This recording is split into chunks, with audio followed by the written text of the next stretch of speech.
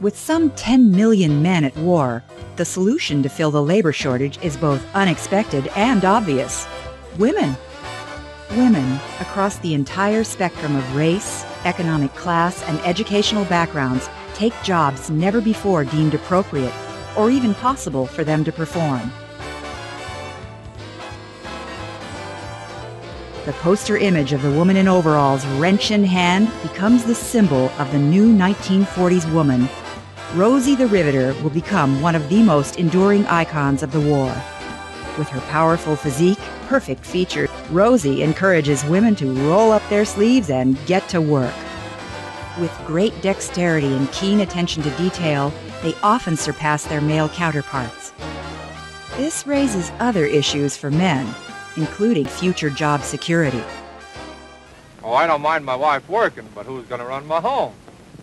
It's okay now, but what about after the war? The women will have all the jobs.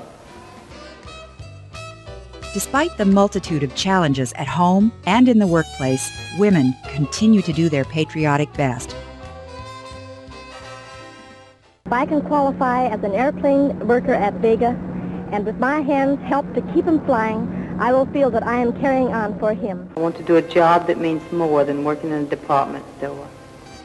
Whether they are motivated by propaganda, patriotism, economic benefits, independence, or necessity, women join the workforce in unparalleled numbers. At the peak of war, 19 million women are employed. Without the contribution of women, America could not have won the war. We are doing our share, but we're going to do infinitely more than we have done. We have in our town today 2 mothers, each of whom has given 2 sons already. And as I said before, we'll give our sons, we'll give our lives, but by the help and grace of God, we will not give up a free America or our democratic way of life.